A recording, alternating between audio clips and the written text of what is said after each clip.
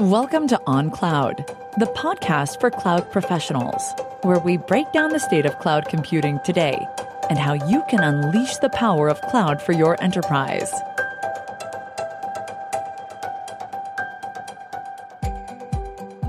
Welcome back to the On Cloud podcast. I'm Brian Campbell, Industry Advantage Leader and Strategy Partner at Deloitte.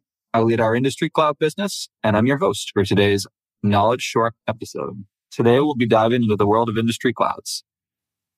What are industry clouds?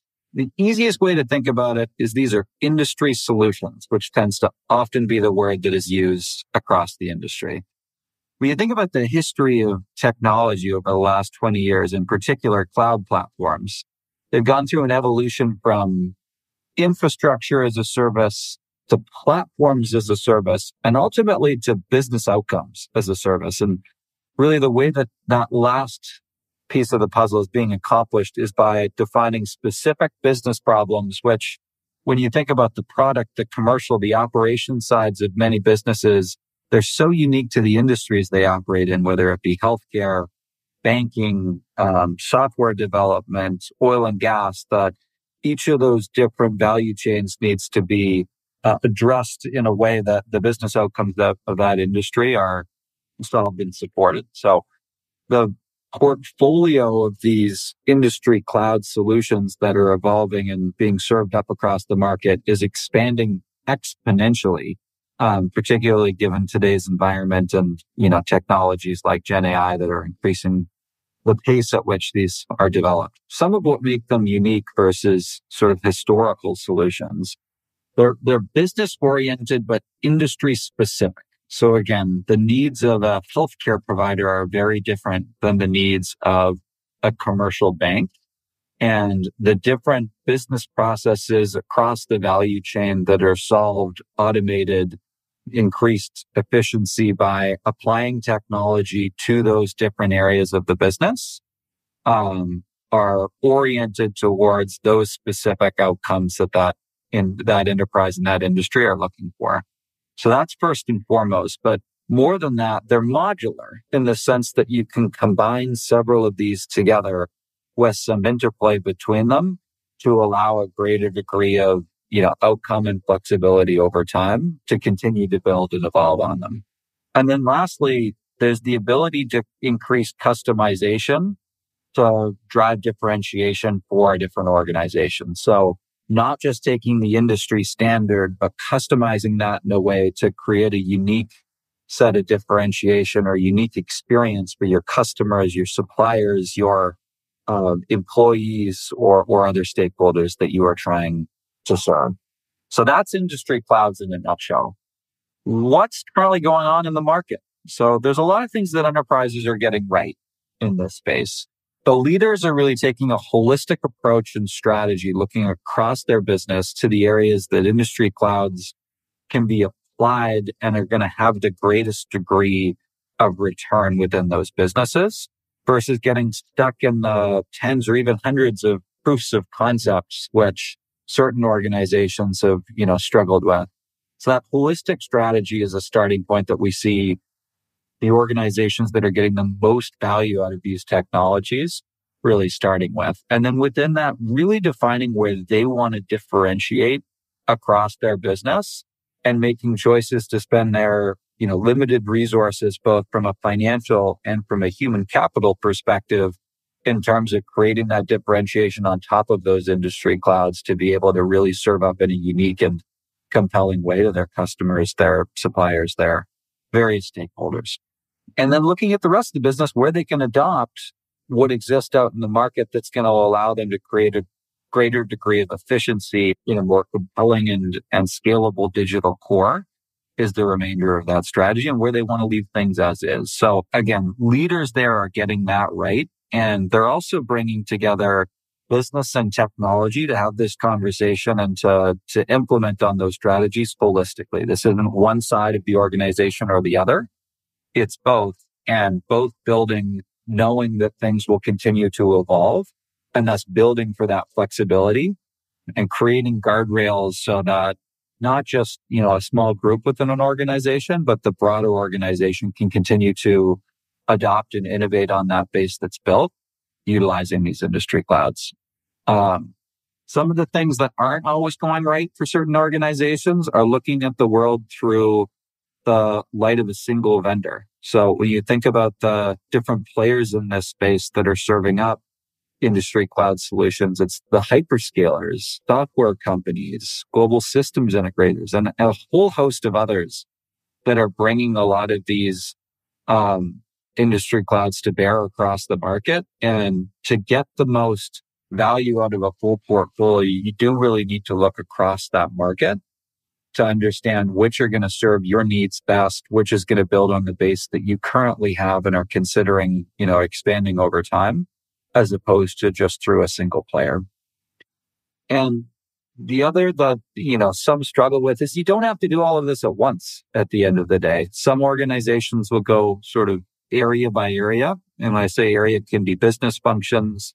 It can be, business units. There's a couple of different ways to look at it, but splitting it up into bite-sized chunks for your organization and systematically working across, showing the value and showing the ROI over time is a pretty compelling way to create the type of transformation that this enables. But trying to do it all at once is often where a lot of organizations struggle. We've done some surveying in this space, and in terms of where organizations are seeing the most amount of benefit is, well, it is the increased innovation time. Over 60% of respondents to some of our surveying in this space place that as the top item where they're seeing the greatest degree of benefit. The ability to really apply technologies in a more compelling and drive a greater degree of return was that second area. Over 45% of respondents said that was the number one benefit that they saw. And then to a lesser degree, but still important, it was a way to take advantage of cloud investments that many had made. And then looking at the way to connect in a more compelling way with both suppliers and customers, then ultimately accelerating the capacity to change were some of the other top areas that organizations were seeing value from industry clouds. From a challenge perspective, fear of control over data and insights was number one. Second was a fear of lock-in on certain vendors, which, to the point I made earlier, is why it's so important to look holistically across the landscape as to what's available and what's going to best serve your business needs. And then a couple of other areas were lack of visibility into regulatory and legal risks, the potential for some of the vendors that you choose to actually be competitors in certain spaces over time, and then ultimately confidence in the ability to protect data across some of these solutions were all listed as some of the concerns in this space. So those continue to be things that, unique to every organization need to be worked through. In terms of what's hot in the marketplace, the marketplaces themselves have actually really increased the pace at which adoption is taking place. So whether it be the hyperscalers or some of the ISV marketplaces that have been established and being able to serve those up, and in certain cases, even utilize contracts that you already have open with some of those players, and even utilize some of the financial commitments you've made to them to purchase and ultimately deploy some of these industry cloud solutions has become a real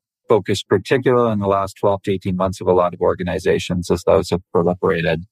And then be remiss to not mention Gen AI in this space. So many of these solutions are already taking advantage at scale of Gen AI technologies and applying to the various different business problems that they're trying to solve. So more and more that tends to be at the heart of many of the technologies that are being stitched together to ultimately solve the business problem that the solution has been created to do. From a sector perspective, within the consumer industry, customer retention has been a huge area of focus and innovation. So loyalty solutions, customer experience solutions, both in physical spaces, retail stores, as well as online, and the advent of next best action. Some of the different solution areas in that space have been a huge area of both spend as well as innovation.